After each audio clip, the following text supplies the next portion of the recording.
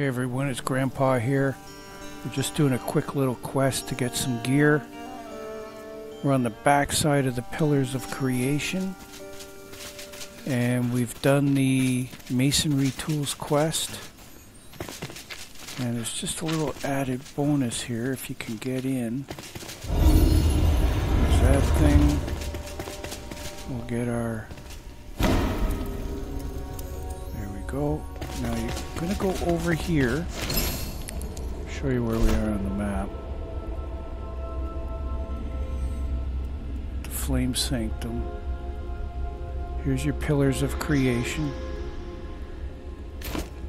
I'm just going to look out here.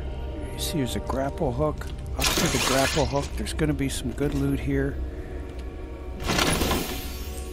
And a 74 damage Soothsayer. It's easy for youth to say. Haven't even buffed it up yet. 74 damage epic, level 18, so that's going to hurt.